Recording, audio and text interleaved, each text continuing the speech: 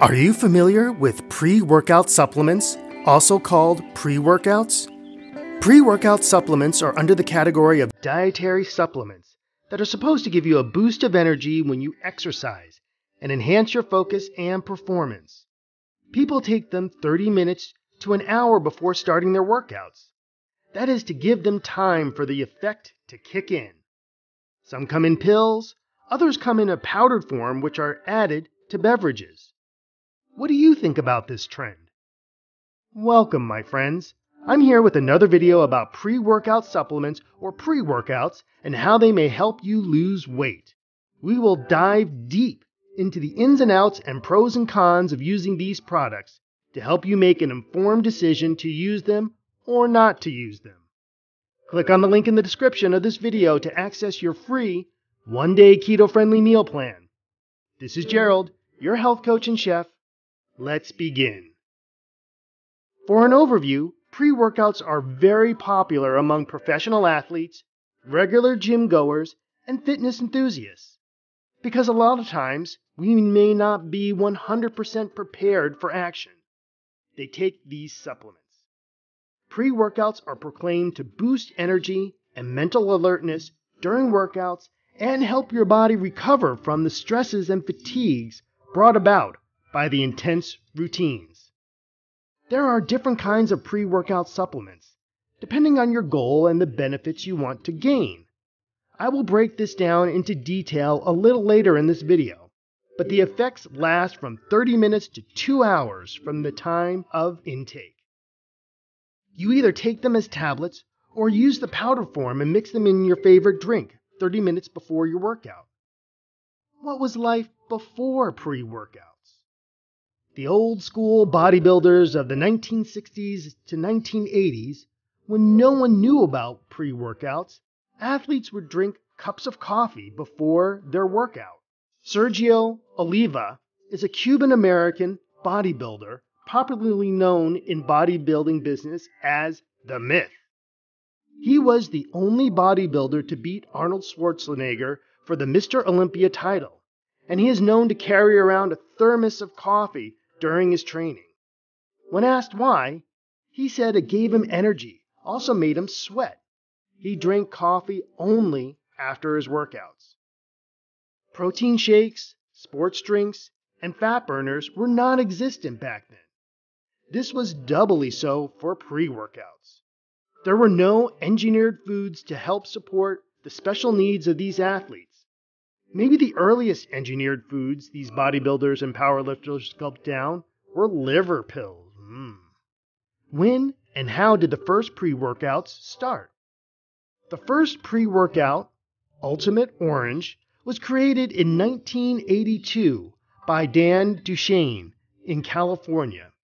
It quickly gained popularity among bodybuilders, but got into some legal issues when consumers claimed one of its ingredients, ephedra, caused high blood pressure, seizures, cardiac arrhythmia, strokes, and heart attacks.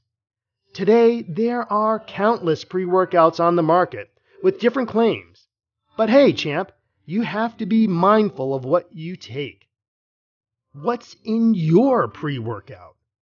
It's important to know what you want to achieve in choosing your pre-workout supplement and the type of physical training or workout you'll be doing. This is because the ingredients in pre-workouts have a very specific action, and you have to choose the pre-workouts with the ingredients that you need. For example, do you want to improve and increase your endurance, or increase your lean body mass and get bulk and muscle? Here are some of the ingredients you need to watch out for or look for and their specific action. Number 1. The first and original pre-workout supplement has always been caffeine, because caffeine is a natural stimulant. Don't you notice these things when you drink your regular cup of joe? Feelings of alertness and energy, reduced fatigue, increased physical and motor performance. Why do people drink cups and cups of coffee at night when they need to work, or stay up late, or even during long drives? Science has proven that aside from the effects mentioned earlier, Coffee also decreases mental fatigue and increases the ability to concentrate and focus attention, among other things. This is not at all surprising that many pre-workouts use caffeine in their formulations because of its many benefits. However, as a small caveat, when drinking coffee or caffeine, consider caffeine's half-life. The half-life is the amount of time it takes for the supplement to be reduced by half in your body. The mean half-life of caffeine in the blood of healthy individuals is about 5 hours, meaning if you took 160 milligrams of caffeine, you would still have 80 milligrams of caffeine in your blood after 5 hours. So, for people who are sensitive to caffeine, please beware.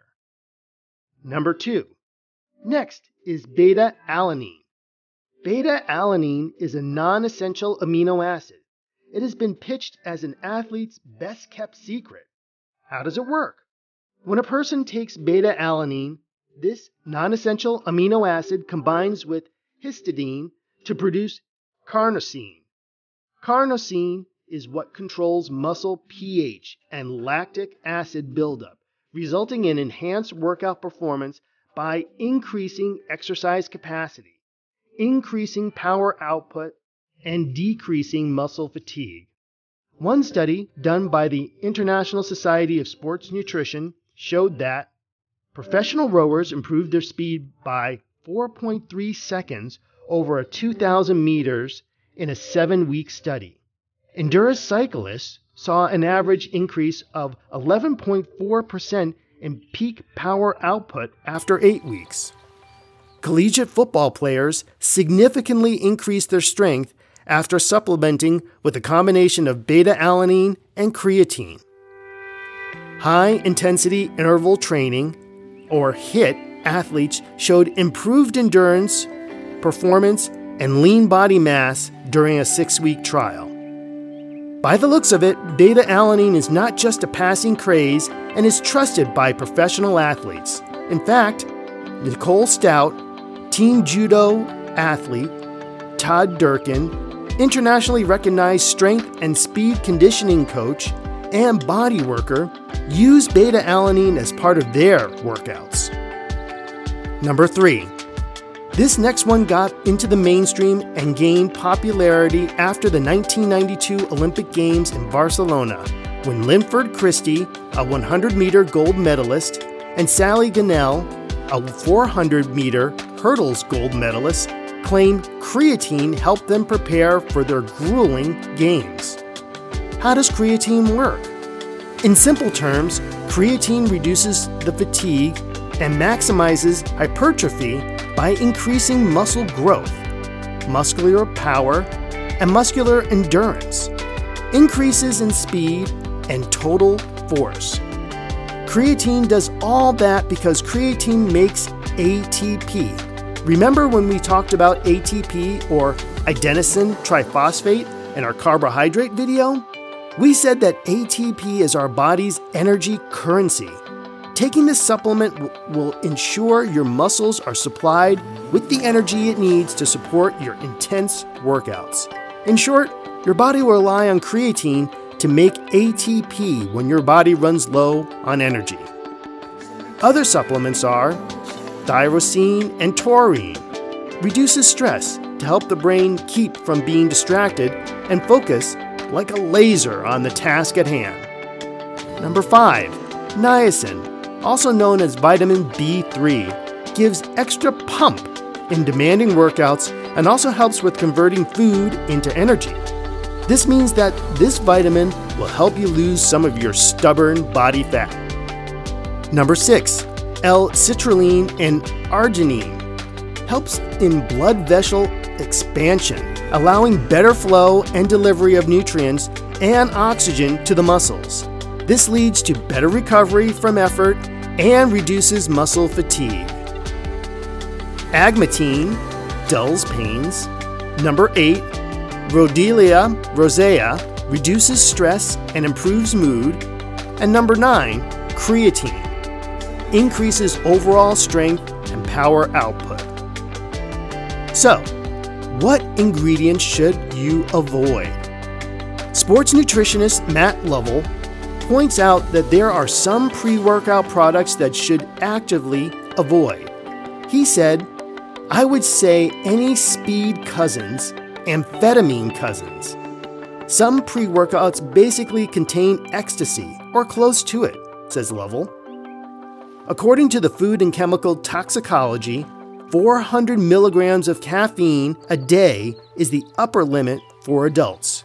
To illustrate, a 238-gram cup of instant coffee contains 61.6 milligrams of caffeine.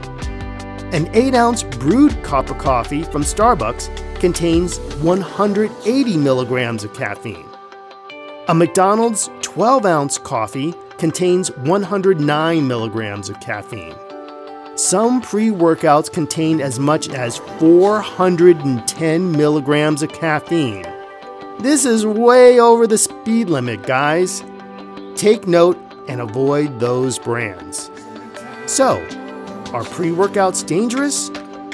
Generally speaking, based on the ingredients list we have mentioned, they are harmless, only when you use brands containing safe levels of ingredients.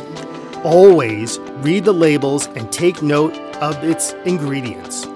Knowing what are acceptable ingredients and how much each ingredient you should take are crucial to getting the benefits of each component.